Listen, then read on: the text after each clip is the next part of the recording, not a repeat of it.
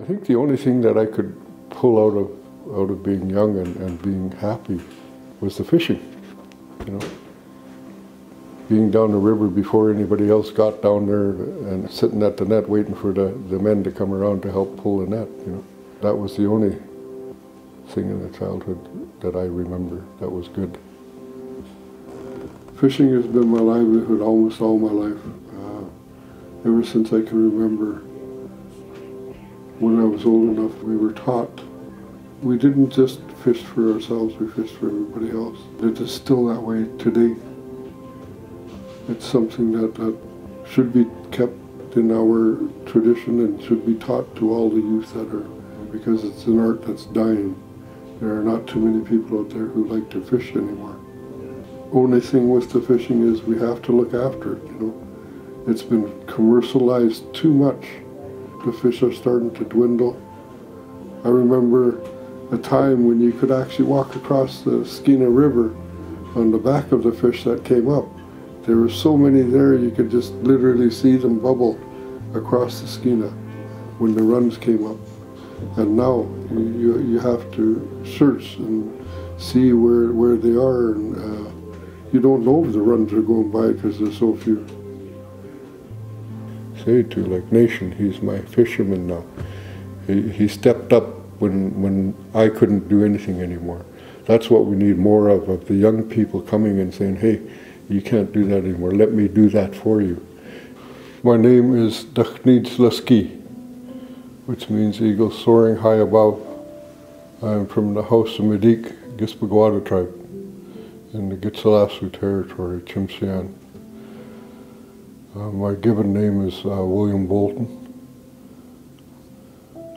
12 and 13 years old, I was running through the bush to stay away from the residential school and the 60 scoop. I've said before and I'll say again, I never had a childhood. And that's something that I don't wish on anybody. Everybody needs to have a childhood, to have something to remember, to go back on. All I remember is grief, just fighting just to live. Just to make sure my brothers and sisters ate, just to make sure that they had enough things to go to school. And that's all I remember of my childhood. You know, my last 25, 30 years that I spent with my late wife, she was really instrumental in helping me change my life. Helping me become who I am in my company today. She was like a native lady, but she was white. My family was dying and I was a drug addict. I told Cheryl if I wanted to change, I'd have to come home. You know, if it wasn't for her, I really don't know where I'd be right now.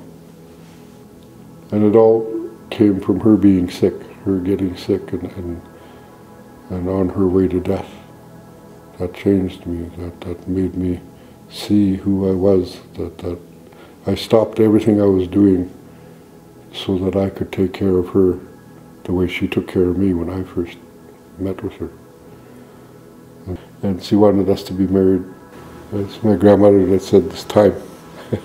A lot of the people were trying to give Cheryl funny names, and Aunt Isabel said, no, this is wrong, and took Cheryl and adopted her into her house. That equaled the strength of mine. And Cheryl became a wolf. Did it in a feast hall in front of my family, and that was huge to see my family be humbled like that. And Cheryl, you should have seen her, boy, I tell you. Whew, sorry.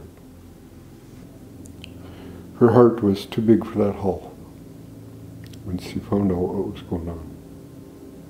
And it was shortly after we got married that we found out she was dying. A lung transplant, there was nothing they could do. Her heart started giving out. I quit everything. I quit drinking, smoking, everything. I believe that the love I had for Cheryl is one that was pure. If I didn't love her as much as I did, I would not have changed.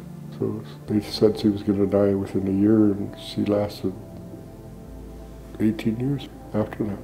And she, I believe to this day, she wanted to make sure I was okay before she went. Yeah, and she went home, and now she's not suffering anymore.